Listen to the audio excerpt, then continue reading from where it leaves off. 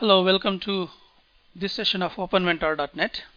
In this session, we are going to see VBScript arrays.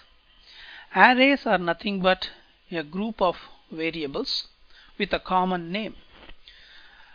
The same name will be used, but you will use subscript or index to denote a particular location. Look at this way of defining an array.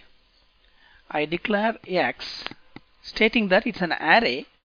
Within brackets, I'm saying these are the elements in that array. So 10 is one element, 20 is another element, 30 is another element. Then to access a particular location in the array, I'm using a subscript. This portion is called subscript. So X of 1. Unlike C, you have to use a normal bracket, not square brackets. So I'm accessing X of 1.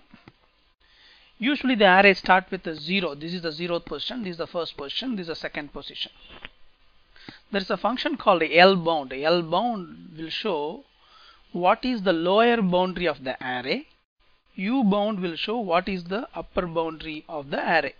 Now let us execute this function. When I do this, it says element X of 1 is 20, lower bound is 0, then upper bound U-bound is 4. So if you go here, this is 0, this is 1, this is 2, this is 3, this is 4. That is why it is giving lower bound is 0, upper bound is 4.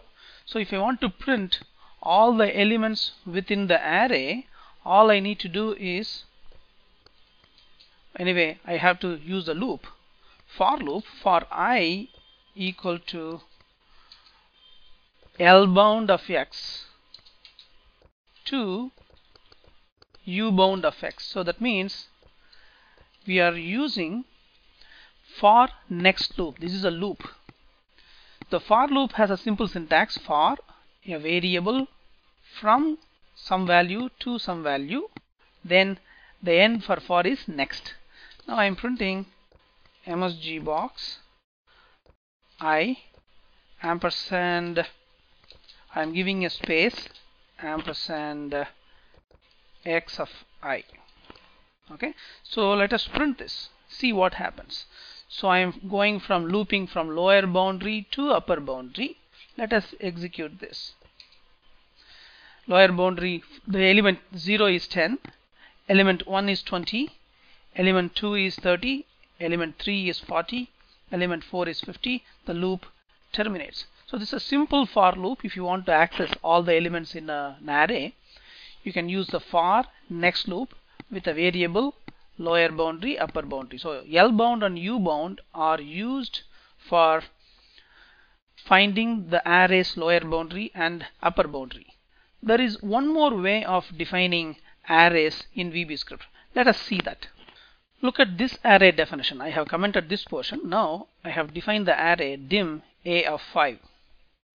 That means this will go from 0 to 5. I have initialized only two elements, A of 1 equal to 5, A of 2 equal to 6. Rest of the elements I have not initialized at all. So I am doing another loop, L bound of A to U bound of A, print those values. Let us execute this one. The first element is 0, the location is 0, but it has printed no value over here.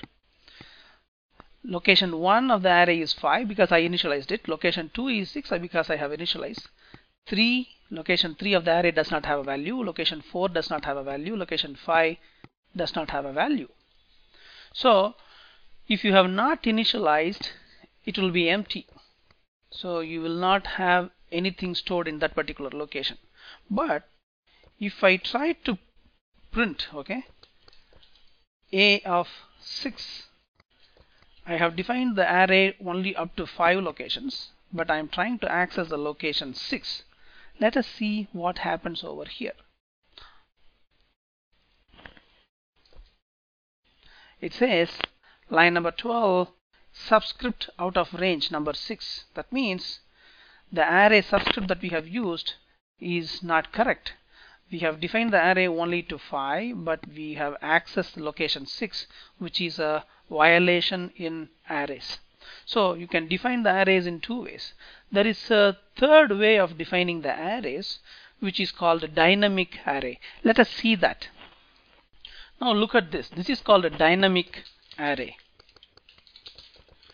In this, I have defined an empty array initially, dim a just brackets. Then I have used the keyword redim a of 5. Now I am printing the upper bound of the array. Then I increase the size, redim a of 10. Then I decrease the size, redim a of 3.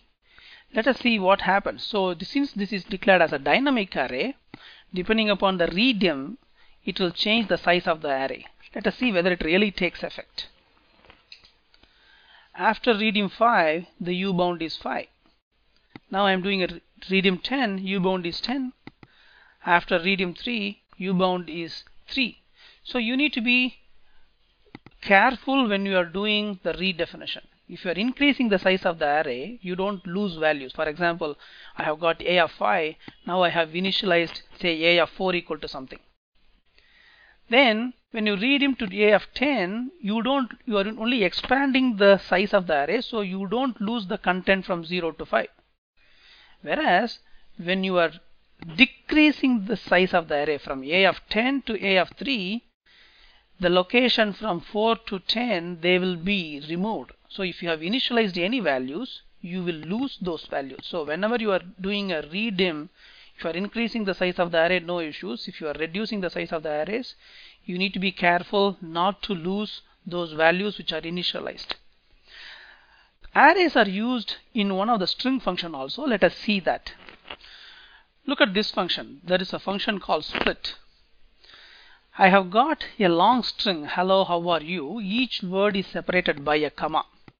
Now what I want is tokenize. This is called a tokenizing. Find out the strings separated by commas, load it into this array. So it will dynamically create this array. So the moment you do split, give the long string, the second parameter must be the delimiter, basically the separator. Now load that into array. So what I'm doing is, I'm doing L bound of A to U bound of A. I am printing this array. So what will happen is, A of 0 will become hello, A of 1 will become how, then A of 2 will be R, A of 3 will be U. Let us execute this. So A of 0 is hello, A of 1 is how, A of 2 is R, A of 3 is U. So if you want a big string to be split into its substrings based on some delimiter, it may be pipeline, it may be space, it may be comma or semicolon, you can use any delimiter, and then load those substrings into this array. You can use this split command. So in this session we have seen static arrays, dynamic arrays, and then using arrays for string functions. Thank you.